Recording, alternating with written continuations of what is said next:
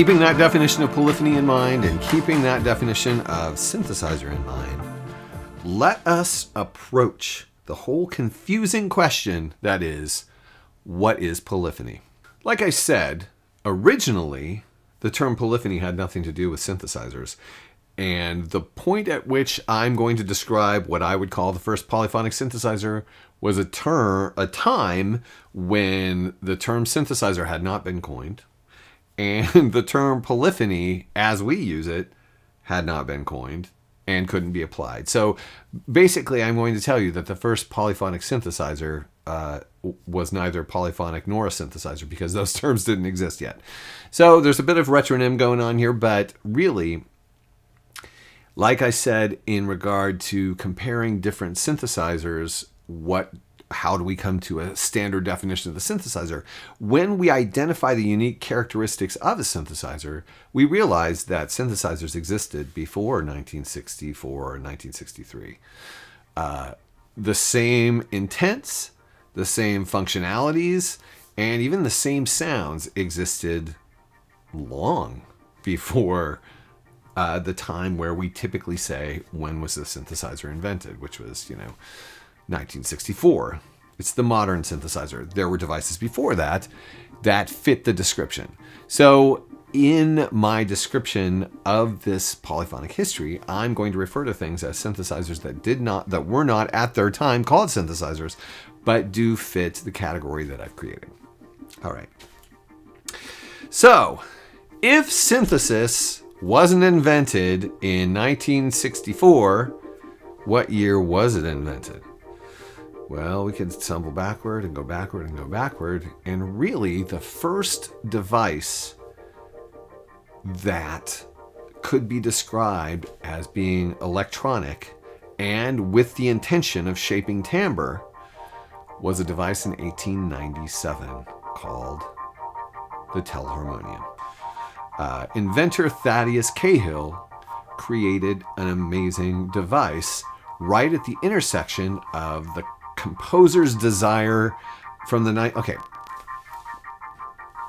What basically happened was at the end of the 19th century, composers had been using the orchestra in various forms for centuries. And with technological and cultural development, composers were feeling an urge to break away from traditional norms and create new styles of music using new instruments and new timbres. And right at that time, technology had advanced to the point where we were finding new uses for electricity. Not only could it create light, but it could be used in a number of ways. After Fourier defined the fact that a waveform could be broken down into component parts, basically the atoms of sound, individual sine waves of increasing frequency and decreasing amplitude. After that idea was postulated, people realized that if we can take a waveform and break it into component sines, you can also take sines and combine them to create complex waveforms, which is what Helmholtz did in his experiments in the late 19th century. So basically, we discovered the harmonics of sound, and we also discovered that electricity could be used to employ those harmonics. Because let's face it, up until the turn of the 20th century, the main way we made sound was to vibrate objects. We had to move things back and forth in order to make different timbres, and then the different size, shape, and resonant qualities of any object led to the timbre that it generated. That is a very complex and kind of backwards way to create timbres. So the notion that A, we wanted to create new timbres, and B, we could create new timbres by vibrating electrons back and forth, which is considerably easier than vibrating objects back and forth. These two things intersected right at basically the turn of the 20th century and right when Thaddeus Cahill was doing experiments, and Thaddeus Cahill came to the conclusion that he could build a device that would allow the user to author timbre using the harmonic series, using additive synthesis, basically, also had not been coined at that point. And also use these things in a musical way. So that is why this device, the Telharmonium, fits my definition of synthesizer. And really, it was the first one. It was the first one to completely adequately pursue these two avenues simultaneously. So Thaddeus Cahill made this thing, and how did it work? Okay, as you know, or I hope you know, and if you don't know, it's something you need to look into, and someday I'll do a video on it because that would probably be as long as this video will be. Any complex waveform can be broken down into component sine waves. So if you can generate sine waves in the right ways, you can build complex waveforms, complex timbres. So one way to do this with resonant sounds, sounds that are tonal, like my voice is or like a musical instrument is, the sine pattern, the ways that the sines interact with each other in a tonal sound is called the harmonic series. There are very specific ways, there's very specific frequencies and amplitudes of the component sine waves that result in specific timbres.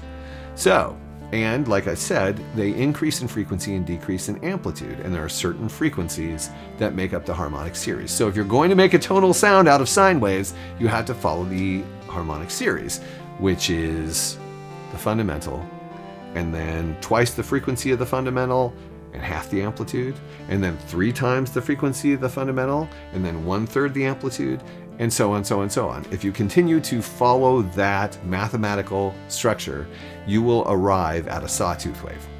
Okay. So, what Cahill did, the way that he generated those increasing frequencies and decreasing amplitudes, was to create what was called a rheotome, which was an axle with cogs on it. And the cogs corresponded to those proportions. The biggest cogs were the loudest, and the teeth represented individual iterations of the wave shape, the sine wave. It wasn't exactly a sine wave, it was actually a square wave, but it was calmed into a different wave shape later. Anyway, so in the rheotome represented one tone with multiple cogs representing the frequencies present in the harmonic series, basically. And so if you make that device and you spin it at a constant speed, you can make the cogs in specific sizes with specific amounts of teeth to generate tones. And that's what he did. So if you're going to make a device that way, it can't be a monophonic device. Term had not been coined yet. It can't be a solo instrument, because to change the frequency that you would hear of that tone, you'd have to change the speed of the rheotome's rotation, which would require you to have a variable speed motor of incredible accuracy, which did not exist in 1897. So of course, if you want to be able to play individual notes with this thing, you've got to make a lot of rheotomes in relationships, frequency relationships of basically the 12-step Western whatever. So what Cahill did is he made a bunch of rheotomes with the mathematical harmonic structure on them, and then each individual one represented changes in frequency that would be consistent with, say, a piano. So I can't remember the exact amount of rheotomes that the Telharmonium had, but there were a lot, and they were quite big, because amplitude couldn't be created with an amp. Amps had not been created yet, had not been invented yet. So to create a loud sound, you had to have a big cog moving electrons back and forth in a big way. So basically these things were dynamos. Okay, so you've got a lot of rheotomes. Are you still going to make a solo instrument where with each note only the rheotome associated with that note plays? No, of course not. You can have all of them play at once, and you can mix them together. So what we have then is a device that is designed to author timbre. We have a device that is electronic, although it is also electromechanical. The way that the electrons are initially moved, mechanical, but the outcome is an electronic sound designed to author timbre and can play multiple notes at once. When you play the Telharmonium, you could play it like a piano. You could play big, huge chords, small chords, whatever. Of course, it did have a unique keyboard design that was not entirely like a piano, and it required two people to effectively play the thing. But importantly, it could play multiple iterations, multiple tones, multiple oscillators at once, and it was electronic. So basically what we're talking about is the first synthesizer and also the first polyphonic synthesizer. So it's interesting, we always think, like, if someone says, well, when was polyphony invented? When did polyphonic synthesizers come out? You'll most typically see someone say, well, that's 1975. And in a way, that's kind of true. But in a way, it's not true. Polyphonic synthesizers came out the year that synthesizers came out, which was 1897, or more specifically 1906, which is when the best version of the Telharmonium was made. So here we have the origin of both synthesizers and polyphony. But of course, no one was talking about those two things. This was a new instrument doing a new thing. The terminology wasn't necessary because there was nothing to compare it to. It was what it was, and that was it. So, of course, the Telharmonium and this cultural movement that I described, where composers were looking for new means of creating new music and new timbres for new music, and engineers were excitedly applying electronics to sound, many unique instruments were created in those initial years.